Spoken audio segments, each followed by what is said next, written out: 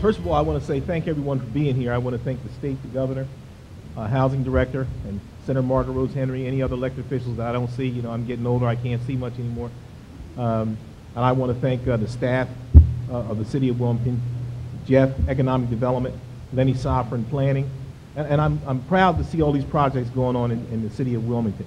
You know, every time I go to a large group or gathering at times, first thing people start talking about is negative things in the city of Wilmington. Wilmington's on the move. Wilmington doesn't have a lot of problems. We have our issues just like any other city. Thank God we have a great police force that is engaged in the community, working with the community, with public relations. Thank God we have people in this city who roll their sleeves up, go out every day, and work with the citizens of this city to build neighborhoods. And that's what we're all about. We're not about becoming an occupied army with our police force, and I do believe you won't see the issues in other cities that you see, and you won't have that in the city of Wilmington, because we are committed. It's not just about building buildings and bringing businesses in. It's about the community trusting its government. It's about the community trusting its police force. And I vow to you that's what I ran on, and that's what's going to happen in this city. We've had some few misfortunes, but anytime I get an opportunity to get in front of a microphone and talk to a group of people, especially people that are investing in our city, I want to talk about that. Don't go for the okie doke, as President Obama always says. We are moving in a positive direction. Our police department has gotten great reviews, and I stand by them 150%. And I know you may think this is a little off cue today, but it's not off cue. I am so proud of the men and women that wear the Wilmington Police uniform. They are making great strides in our city, and we are working very hard to turn this around. And again, thank you.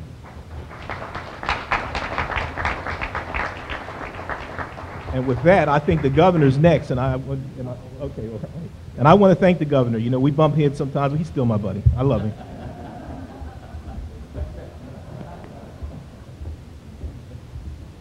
Well, thank you, Mayor. I know you have to go, but thank you for joining us. Thank you for your efforts with this initiative, and thank you to your staff for their great effort as well.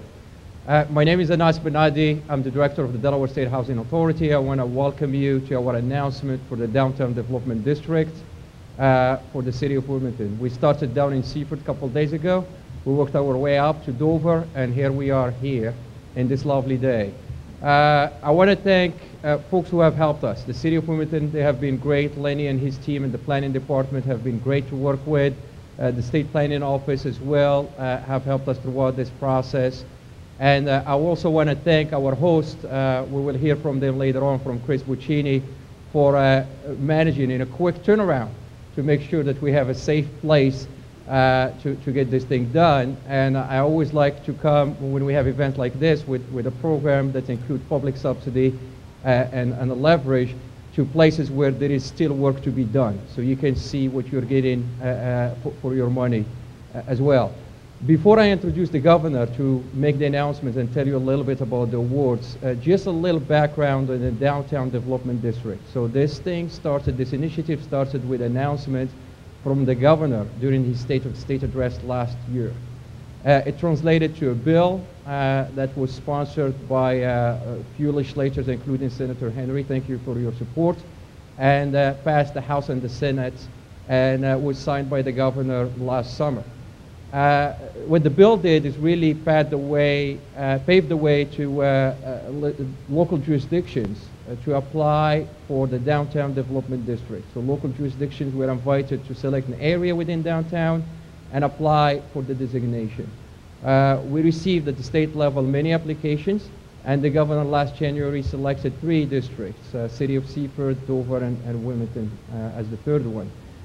So these districts, what really means for the investors, owners, and tenants within this district is that they have access to a menu of incentives. Some are local incentives, some are state incentives.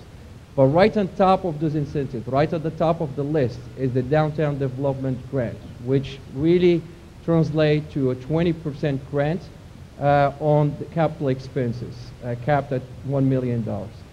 So DSHA received $7 million for the grant program. We set aside $1 million for small projects, and that set aside still out there, and we're still pushing and advocating for more applications. And we define small projects as any projects requiring less than $250,000 worth of capital expenses. The large set aside, which is roughly about $5.6, $5.7 million, we opened that application process back in March. And I want to thank our staff for not just researching the program, implementing the program, taking application, but quick review turnaround to allow us to be here to have these announcements. Thank you, DSHA staff, for all your hard work. So we received 16 applications for about $7.5 million worth of grant requests, and we only have $5.7 million. So the fact that we received 16 applications and we were oversubscribed is actually a great story for a program that started on its first year. It means that there is a need for a program to incentivize our development within the downtown, and it also means that our investors, tenants, and owners are responsive, and they see the need for this subsidy, and they see the need for these investments to allow them to leverage it with other resources. So without going any further on the applications that we received and the applications that were awarded, I will invite my boss, Governor Jack Markell, to talk a little bit more about that. Thank you, everybody. Thank you. And I want to start by thanking Anas and the entire team at the State Housing Authority for the great work that you all have done putting this program together, along with the planning office and the other agencies within the state government. Certainly, I'll talk about the city in a second. Senator Henry, we wouldn't be here without you. Thank you for your long-time, very strong advocacy on behalf of the city of Wilmington, and really on behalf of cities throughout the state, and the importance of urban revitalization. So the role that you played in putting these bills together was just critical. And of course, to the developers, to the Buccinis, and to Brother Ronald, obviously this would not be taking place without you.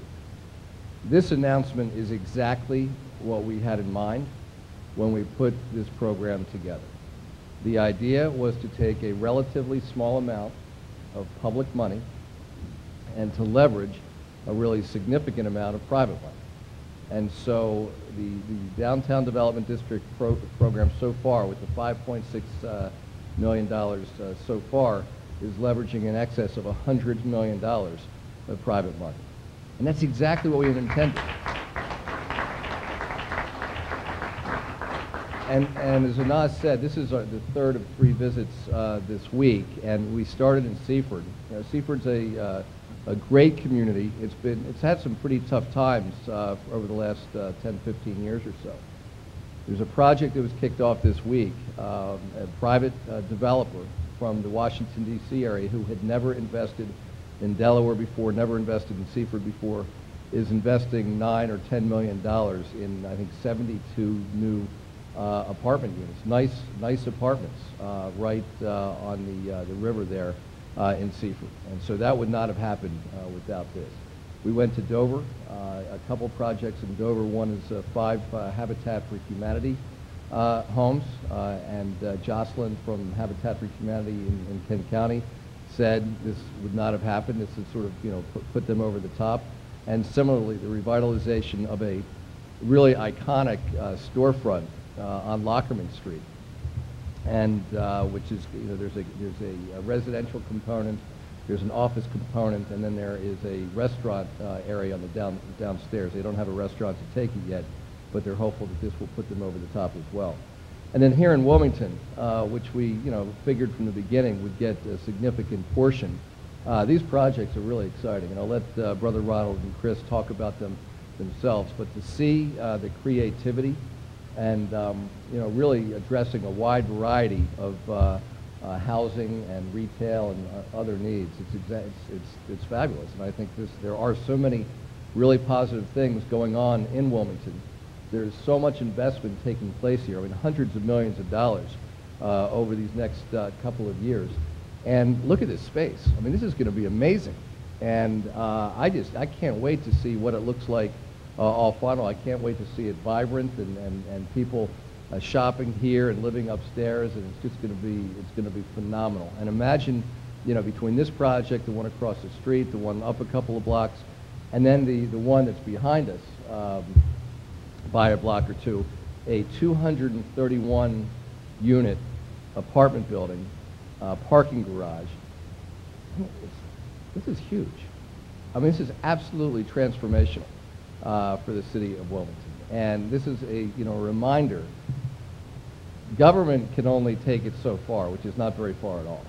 What we can do, and I want to thank the folks from the city, Jeff and Len and the entire team, for your responsiveness and for moving things quickly. But at the end of the day, beyond that and beyond a relatively small amount of money, what it takes are folks who understand the market and who are willing to invest their own money and to sort of figure it out. And that's exactly what we have here. So we are just really thrilled to be here. I'm going to be taking somebody in right around just before 1:30 is going to come up and tell me I have to leave. But in the meantime, am I introducing Chris? Who's next? All right. Senator Henry, did you want to say a few words? Well, thank you. So we get to hear from two amazing developers, and we are so grateful to both of you. And Chris, why don't we start with you? All right.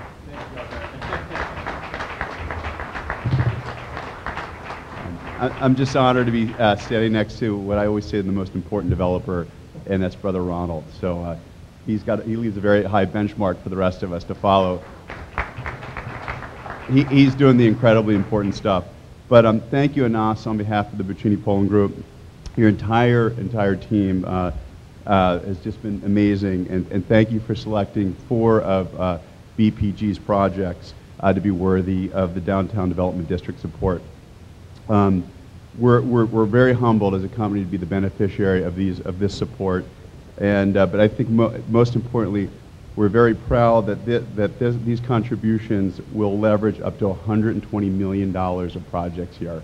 So we're going to take an important but a small amount and leverage it up to $120 million. It's a staggering amount of money. Collectively, the projects that the Downtown Development District will help kick off are 382 new residential units. So that's 450, 500 people living within these blocks. It's, as the governor said, it's transformative, and he really understands that impact. It will help usher in 500 new parking spaces in our city. And what I love about these spaces, well, most people know that there's a shortage of parking in our city. These will also be strategically placed to really help our downtown thrive at night and on weekends. Because that's something that's really important for people. When they come down here, they want to know there's that garage that they can just go to and they can park. In addition, it'll also help fund 25,000 square feet of retail space. And retail is something that's incredibly important for our downtown to continue in this transformation. And the cost will also help fit out the spaces. The governor said, as you look around this space, to me it looks like a diamond that just needs to be roughed up. People may think it's falling down, but this was really the foundation of a city that was growing many years ago, and it's appropriate that it's now the foundation for a city that's growing once again in a very big way. We're incredibly grateful to Governor Markell and his entire team for coming up with the concept of the Downtown Development District, as well as the overwhelming support from the General Assembly. We're touched and we're appreciated. We know there was a lot of hard work that went into it, so thank you very much. Special thanks, and thanks also to Mayor Williams and the City Council for their unwavering support in this project and helping to make it happen. Special thanks to Director of Planning and Development Lenny Sofrin for your leadership of an iterative and inclusive process in establishing the boundaries of Wilmington's Downtown Development District. Hugely important, so thank you very much. And last but not least, Rob Snowberger, who's led this entire development team at BPG on the projects that we're doing, these $120 million of projects. As some of you may know, Rob, he represented our country as a Navy SEAL in Iraq, and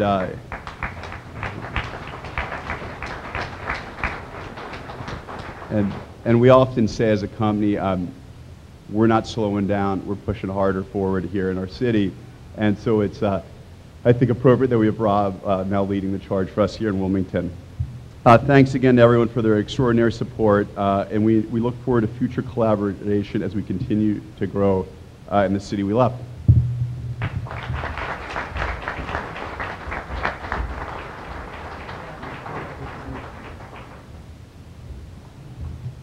Good afternoon.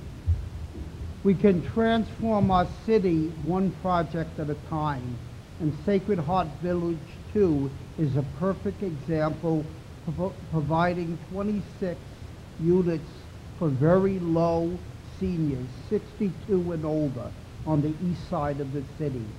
This Section 202 HUD project from the federal government, to me, is the best anti-poverty program that has been truly successful in guaranteeing our poor senior citizens the assurance and peace of knowing that they would have a permanent place to live for the rest of their lives with dignity and caring environment. The residents would only pay 1/3 of their gross income, so if they have a meager income of $300 from a Social Security check, their average rent would be $100 or less per month because it's supplemented by the federal government. HUD was the major funding source for this construction, but many foundations, the city and the county and the state contribute greatly to this senior housing project, which will provide a safe, handicap accessible unit for each resident.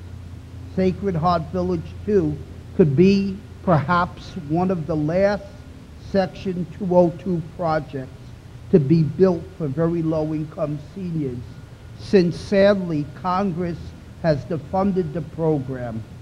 We're most grateful, however, to Delaware State Housing Authority has now awarded us the $557,000. In addition, what they have already contributed, a $1.3 million construction grant. To my surprise of many, we hit rock in digging up the foundation. It's taken 5 months just to dig out all the granite and remove it from the construction site. That alone increased the project over $400,000. This Delaware State Housing Authority grant will allow us now to cover this expense and to meet any other obstacles in our way of getting this building complete. We thank the Delaware State Housing Authority for its continued commitment to build quality housing for our poor seniors. We trust that we'll also turn a favorable eye towards the village of St. John, which will add, you get it? 53 more units for 62 and older who live in a modest income and who are desperately in need of quality housing, which would include setting aside 14 units for senior military veterans who served their country bravely. And like Sacred Heart Village 2, the Village of St. John is a project that can help transform our city. Did you get that, Lenny? I thank you in the name of the seniors that I serve, and I bless you. Thank you so much.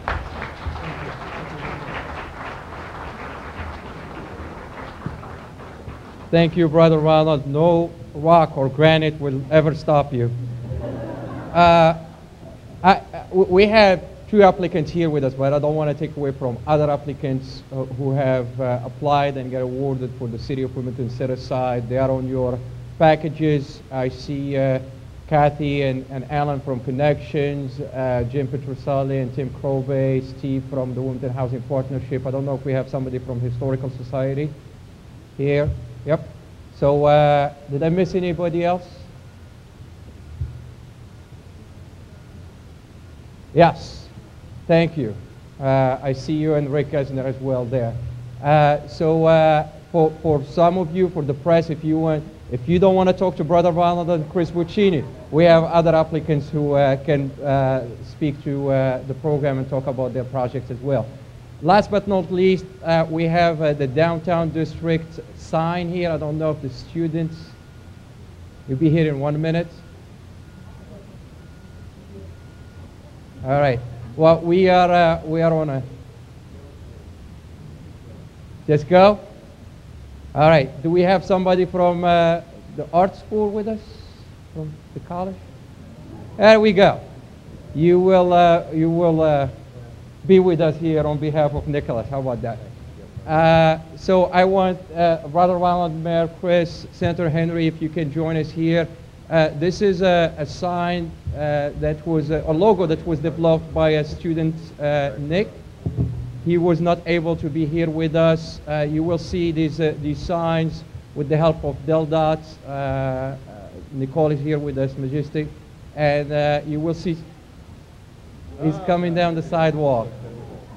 So you will see those signs. I'm going to drag it as much as possible. You will see some of these beautiful signs throughout the district once we get them up and running. Here he is with us. So this young man is the creator of the logo that was selected and will be used to represent the downtown district. Why don't you pull that back?